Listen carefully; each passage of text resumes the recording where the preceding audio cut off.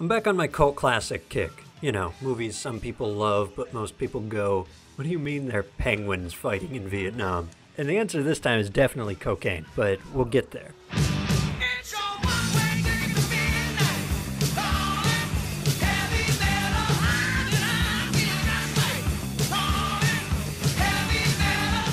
Heavy Metal. It's a magazine. Or, well, it's more of a comic book, really, released by subscription. It focuses on adult content, violence, nudity, you know, everything teenagers are looking for in a magazine. The magazine's been running since 1977, but it didn't really hit its heyday until the early to mid-80s. I mean, look at it. This thing just screams 80s.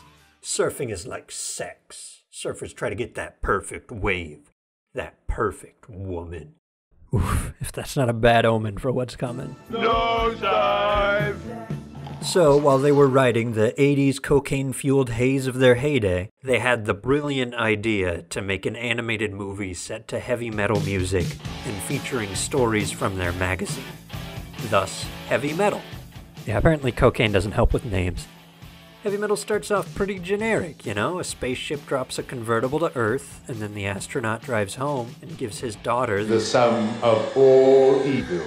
as a present, which melts him and then starts telling his daughter about all the different people across time and space that it fucks with.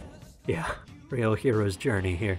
Like the magazine itself, the movie is an anthology, housing multiple unrelated stories. This opening scene serves as an anchor that the narrative can return to after each story, and an introduction to the root of all evil, which, other than gratuitous nudity, is really the only through line here.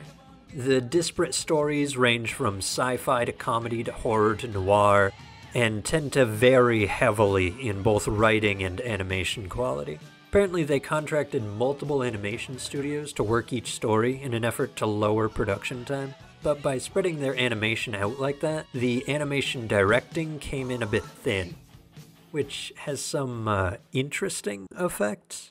Animation quality ranges from good He-Man episode to Zelda CDR game.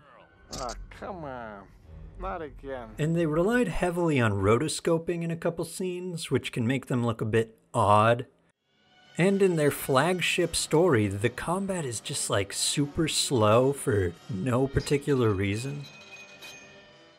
And the humor's a bit outdated. But mixed marriages just don't work. But considering this is the 80s and how edgy they're trying to be, it could have been way worse. I just lost my papers or something. Goddamn illegal aliens. Honestly though, what you're here for is the heavy metal. The music, not the comic book or the movie. The soundtrack is solid. You got Journey, Stevie Nicks, Devo, Black Sabbath. It's good. But there's a quote from an insanely prolific Italian composer, Ennio Morricone. Good music cannot save a bad film, but even bad music cannot ruin a good film. I mean, it's not really a direct quote. I mean, he said it in fucking Italian or something, but he's got a point. When the music is blasting and the art isn't trying to scare you away, this is a decent film.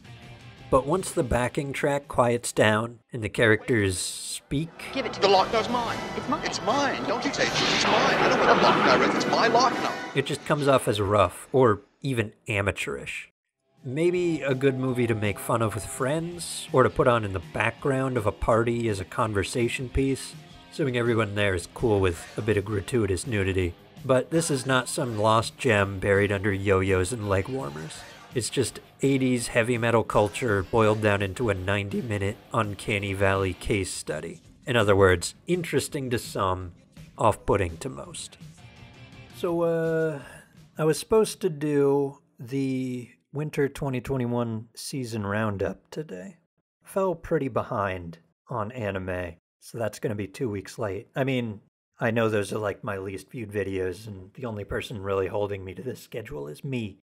But I enjoy making those, so I'm going to do it. Anyway, you know, subscribe for a video nobody wants to see.